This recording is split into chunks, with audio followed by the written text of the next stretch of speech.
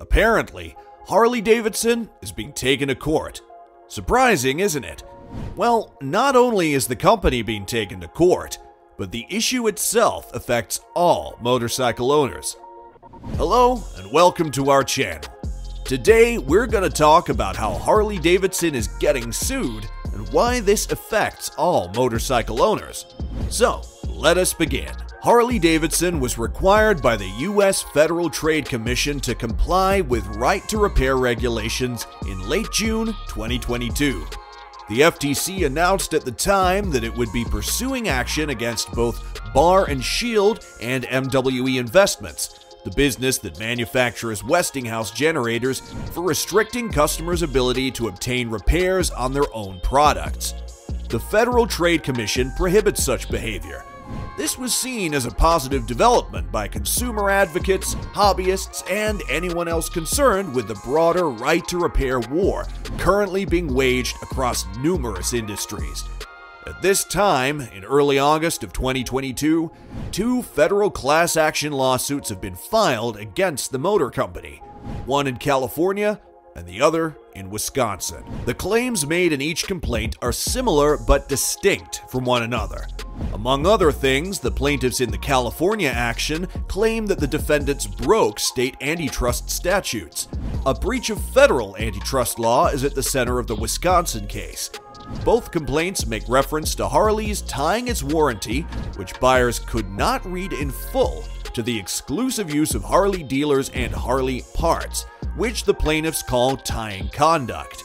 Now, if you think about it, things like this are kind of unfair. Why should the warranty limit you to exclusive Harley dealers who could charge you higher prices when you could possibly go to a normal dealer and get the problem fixed for much less? In addition, the plaintiffs in both cases seek to recover punitive damages from Harley on behalf of themselves and the class as a whole. According to the Wisconsin lawsuit, in June 2022, the FTC instructed Harley to halt this practice going ahead, but did not, and indeed lacks the ability to reclaim the prior overpayments for parts from all impacted Harley owners. There are two ways in which Harley-Davidson's alleged anti-competitive behavior has hurt the company's devoted customer base. Firstly, by not restricting its guarantee periods to the minimum required by law, Harley-Davidson has been able to charge more money for parts. Yep, as we mentioned earlier. The second thing is that riders of these popular bikes have been deprived of the opportunity or access to the full range of aftermarket parts that are available. Though there is a thriving aftermarket for Harley parts, warranty-holding customers were restricted from selecting from the full catalog of available components, due to the risk of voided warranties if they installed non-OEM components. Now, the real question is how this scenario affects bikers. Well, to answer this, we first have to ask whether a motorcycle manufacturer voids your warranty for installing a non-OEM part. Okay, we're going to consider different scenarios. Let's start with mufflers. What if you upgraded your Harley's exhaust system, but then the transmission failed? In our opinion, your gearbox failure should be covered by a warranty because mufflers are not the cause.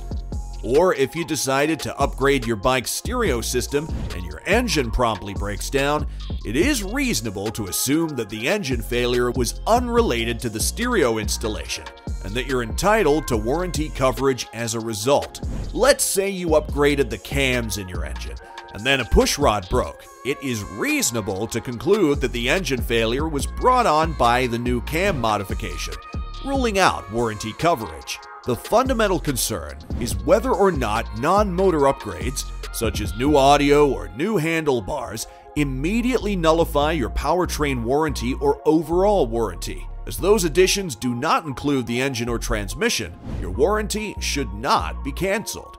The second question is whether or not upgrading any part of the powertrain, such as the cams, will immediately nullify the warranty on that part of the vehicle.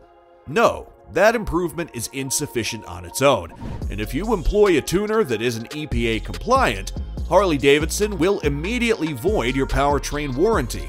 You see, when you take your Harley to a dealership for diagnostics, they will immediately know if it has a tuner and, consequently, if it meets EPA standards thanks to Digital Technician 2's automatic detection of tuners.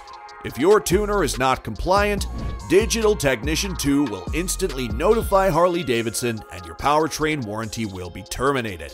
Now, the Environmental Protection Agency, EPA, is pressuring Harley-Davidson and other motorcycle and automobile manufacturers to nullify warranties on the use of non-compliant EFI tuners. The United States Environmental Protection Agency issued a consent order against Harley in 2017, requiring the company to stop selling non-compliant EFI tuners. Also, we can't stand by Harleys that have non-compliant EFI tuners. Therefore, we're nullifying the warranty on them. And certainly, Harley, along with other motorcycle and automobile manufacturers, is nullifying warranties on non-compliant EFI tuners. Let's say you upgraded your muffler but forgot to install an EFI tuner, leading to engine failure. You take it to a Harley shop and they blame the mufflers for the problem.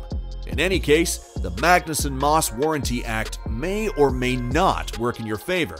You see, as the buyer, you have the onus of proof in this case. The question is whether or not you think the price is reasonable.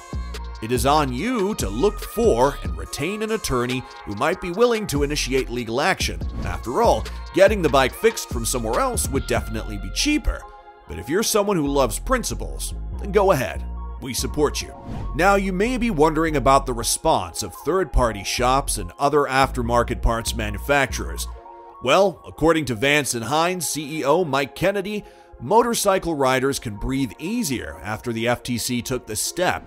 Although the effects on the motorcycle aftermarket are not yet known, we expect that riders will have additional options for servicing and upgrading their bikes while still under warranty.